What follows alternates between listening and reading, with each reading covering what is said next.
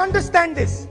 You might not appreciate it, but my great-grandfather spent 15 years in jail building this thing. My grandmother was shot 32 times and my father was blown into bits.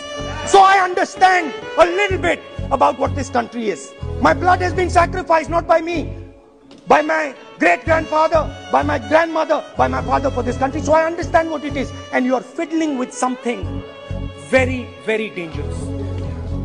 And I am advising you, stop. Because if you do not stop, you will create a problem. You have already started creating the problem. The problem has already started in the Northeast.